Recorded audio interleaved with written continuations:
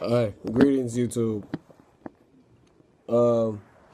Today I'm going to show you my rebuilt Hoover WindTunnel self-propelled, whatever model it is.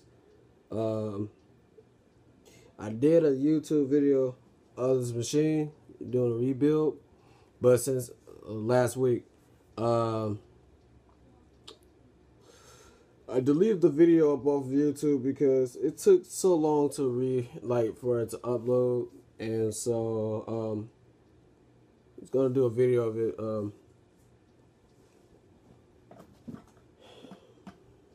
Of it running. I'll do a test run with this machine. Why I say rebuild means I change some parts on here and add something on here that something was not on here before. I'll show you what I've done. I replaced the upper hose one holder from Hoover self-propel anniversary U6485 100. I put a different cable. I took the cable from the U6425. I parted it out because it got too loud. So, and the motor that's over there in the corner, I'm gonna break that apart. I'm just gonna scrap it.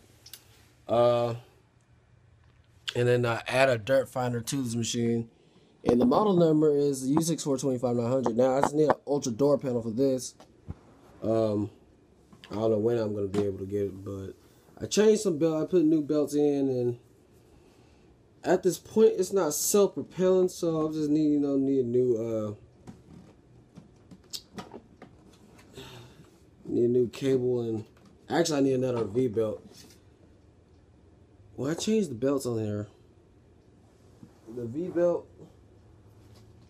Oh no, I have it's hung. I believe I have it's hung. It just ended up making the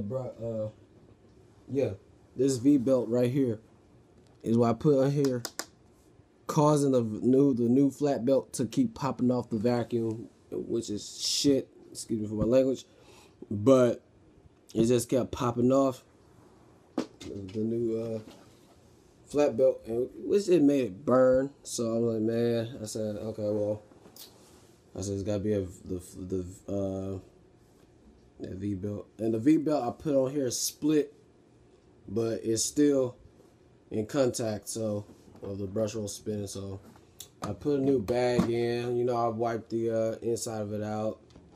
Put a new bag in. While I service it, put a new bag in. Put a scent tablet in to make the vacuum smell good.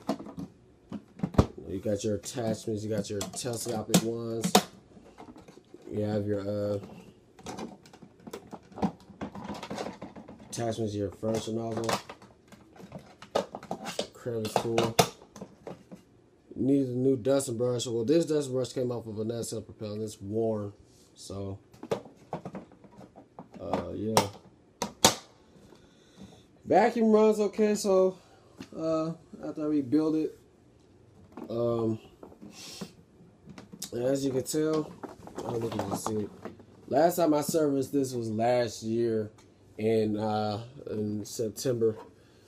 Actually, that's because I watched the door panel. And as you can tell, I put this label right there, sticker, while I rebuild it. So it's been rebuilt.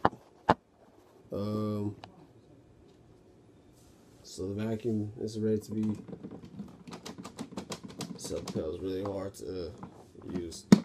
I don't got a HEPA filter in, but it's okay. Transmission, everything is okay. Brush roll is okay. Alright.